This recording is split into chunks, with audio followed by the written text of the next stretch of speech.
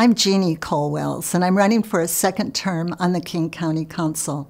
Our county is among the best places to live and work, but our successes have brought challenges, increasing unaffordability, income inequality, housing displacement, homelessness, behavioral health issues, congestion, and pollution.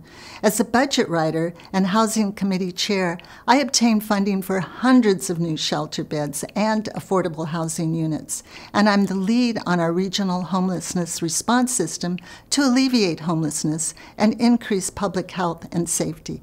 I take the bus every day and will continue fighting for additional bus routes, service hours, and accessible, affordable, and safe service. And I've secured millions of dollars to protect Puget Sound and orcas from toxins, and will continue working to speed up Metro's transition to a zero-emissions fleet, to combat climate change regionally, and ban new oil infrastructure.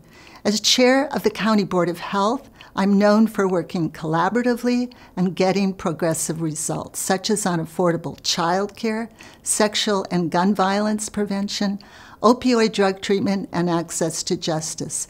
Just some of my endorsers include Ballard News Tribune, Washington Conservation Voters, Transportation for Washington, Washington Housing Alliance Action Fund, the Alliance for Gun Responsibility Fund, King County Democrats, the 32nd, 36th, and 46th District Democrats, MLK Labor Council, over 15 unions, the National Women's Political Caucus of Washington, Planned Parenthood, NARAL, Culture PAC, Washington State Progressive Caucus, Maria Cantwell, Bob Ferguson, Hillary Franz, Dow Constantine, and all the county council members.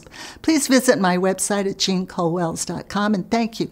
It's been a tremendous honor to serve you on the council.